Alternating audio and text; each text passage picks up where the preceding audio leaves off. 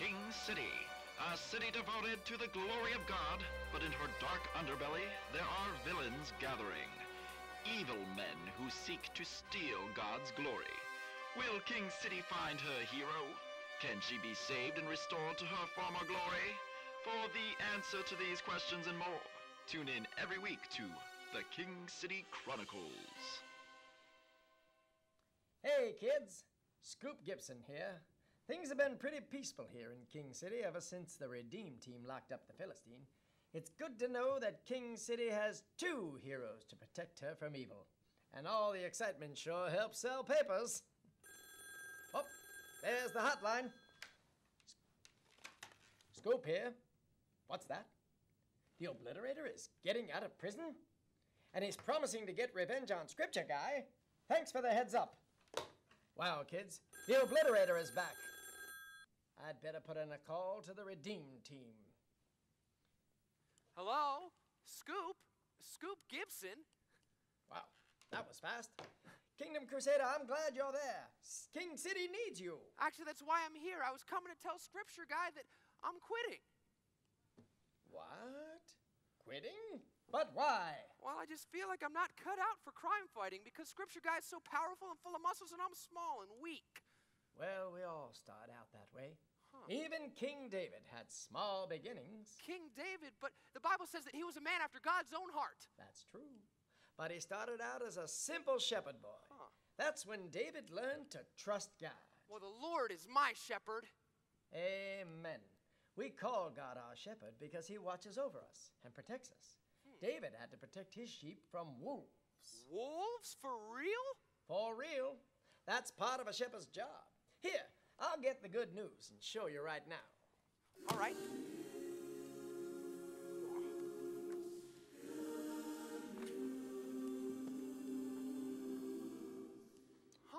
The Bible tells us that when David was just a young shepherd boy, he killed a lion that tried to attack his sheep.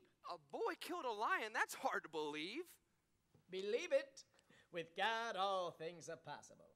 But that was just the beginning. God was preparing David for a greater battle. David trusted in the one true God. Oh, okay. There was a greater battle still. David was about to face a giant. Oh, I think I've heard this one. Was the giant's name Goliath? Goliath. Oh, Goliath. He was over 9 feet tall as the top of that railing over your head. Oh, and wow. Every man in King Saul's army was afraid to face him. Except for David, right? David came to King Saul and said, "Let no one lose heart on account of this Philistine. Your servant will go and fight him." Wow, David sure trusted God. He was really ready. God had prepared him. But King Saul didn't trust that God alone could protect David. So Saul put his own armor on David.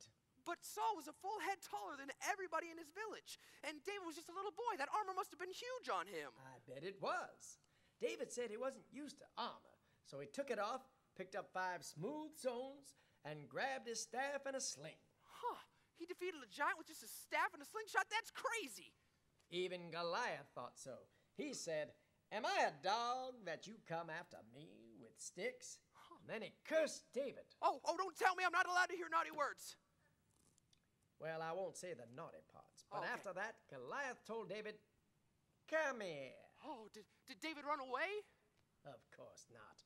Remember, God had prepared David to trust him. Oh, well, what did David say? He said, "All those gathered here will know that it is not by sword or spear that the Lord saves, for the battle is the Lord's, and he will give all of you into our hands."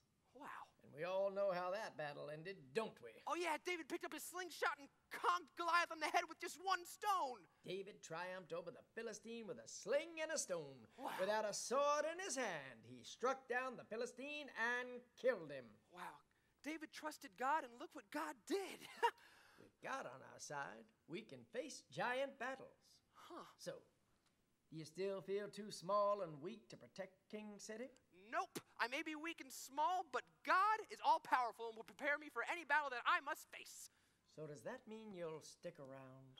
You can't get rid of me that easily. I'm part of the Redeem team, and God chose me as his minister. I'm going to find Scripture Guy and tell him that I'm prepared to give everything to honor my king. See you, kids. There goes a man after God's own heart, kids. It's amazing what a little bit of scripture can do.